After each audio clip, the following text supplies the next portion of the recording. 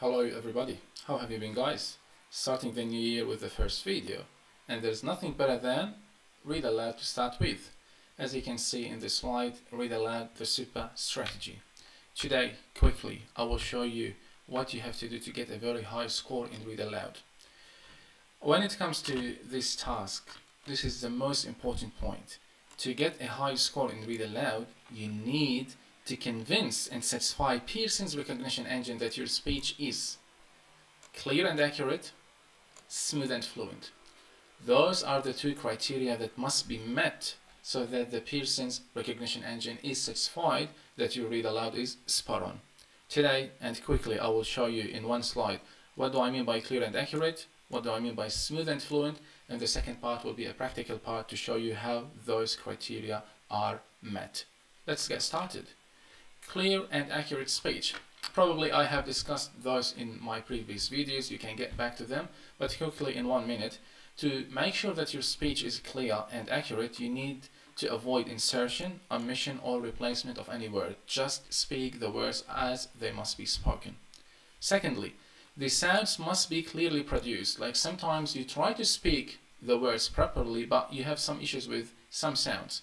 For example, if you remember in my video probably last month, I was talking about the difference between saying wait and wet. Wait, wet. And this is an issue that some students from Asia could struggle with. Or shall and sell. Yeah, they sound sh and they sound s. Okay, this will end up changing your content and you're not meeting this criterion, the clear and accurate speech. Another aspect is related to the syllable stress. You need to make sure that in a word the syllables are stressed properly. Let's take this example, this word. Like how to read it. Do we say address or address? Which one is correct? Both of them are correct, but there is a different meaning between address and address. Address is a noun and you can see that the stress is on the first syllable. Address. Address. While address, the stress is on the second syllable and this is a verb. So just imagine if you change the syllable stress, the function of the word or its meaning could be different. So you need to make sure that those aspects are addressed properly. And yes, I do have a lot of videos about those points, but as I mentioned, I need to make this video very practical at the end. The second criterion, so we talked about this one, the second criterion is to have a smooth and fluent speech. Smooth and fluent speech means there should be no hesitations, no unnecessary long pauses, no repetitions, no thinking noises, and so on. And the most important part is to speak in phrases. That's very important. This is a game changer. Speak in phrases means you speak from one point to another in a connected speech, like a machine gun, yeah, non-stop. Then you reach a point where you have to stop, breathe, recharge, refill the lungs with oxygen and speak back to the computer. Something like this. Imagine this is point A, this is point B, so you speak from here to here in one go, non-stop. Then you could find a full stop or a comma here, you stop, you breathe if possible, then you speak back to the computer and so on. So phrase by phrase, and within the phrase the speech has to be connected. And this is what will help you to achieve the fluent and smooth speech. And please guys, take the advantage of the pauses.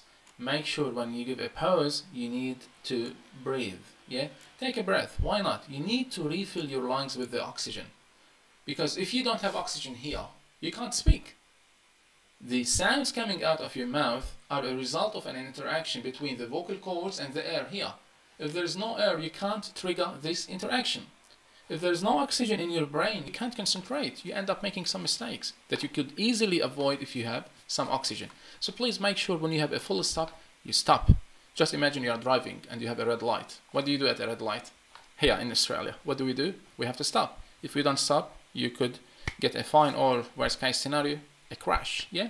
So please, please, please, please make sure when you speak in phrases from A to B, you stop, you breathe, B to C, and so on. Alright, so those are the two criteria that we must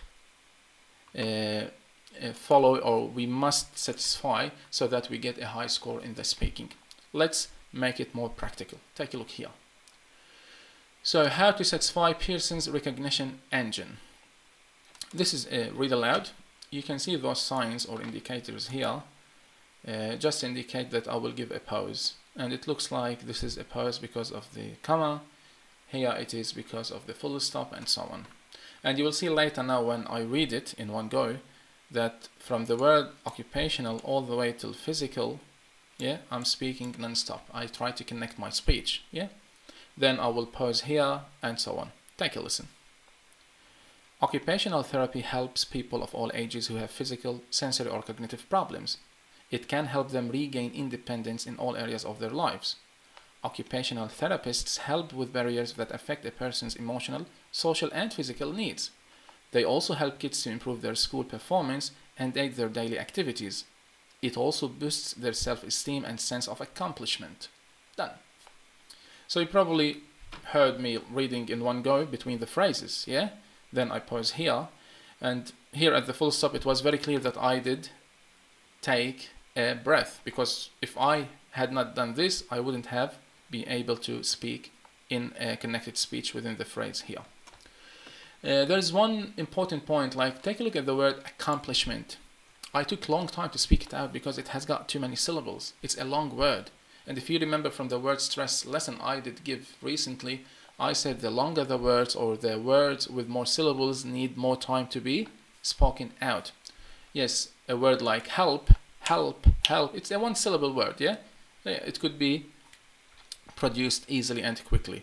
But a word like accomplishment or occupational, you need to take longer time, yeah? So that you make sure they are clear and accurate enough. Just one thing here, you probably have noticed that I did give a pause between boosts and there. And this pause is just because of the consonant clusters I've got. This is a bit advanced lesson, but let's have it. You see the word boosts ends with 3 consonant letters. This is called a consonant cluster. There starts with a consonant. So we have got 2 words meeting with a big consonant cluster, as you see. And unfortunately, there is no rule or clear rule when it comes to connected speech to be applied here. So as a native speaker or a native-like speaker, you need to give a very little pause to ensure the smoothness of expression. Like when you move from one word to another, it is smooth enough. Because if you don't give it, you end up probably dropping the S at the end, and you would say boost there, which is wrong. You have to say boosts there. I'm gonna stop a very, very short pause. Yeah. So this is an example of how I'm gonna satisfy Pearson's recognition engine. I spoke in one go between the phrases. I did apply connected speech where possible. I did apply the sentence level stress. The word stress was applied perfectly. Accomplishment, improve, performance, yeah? And so on. Another example. Take a look here. Same thing. I will probably give you 40 seconds if you want to do it on your own. I will be preparing for a couple of seconds as well. Then we will read it together. I'll probably take less than 40 seconds to prepare.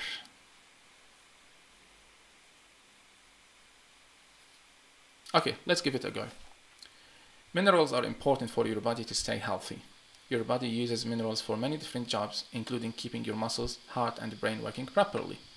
Minerals are also important for making enzymes and hormones. Most people get the amount of minerals they need by eating a wide variety of foods. If the intake is not enough, doctors may recommend a mineral supplement. Done. So I've done the same as here. I did speak from minerals all the way to healthy in one go. I tried to maintain a connected speech while speaking every single word accurately. Then I gave a pause. Then I spoke from your body all the way till jobs. Then the pause here was a bit short.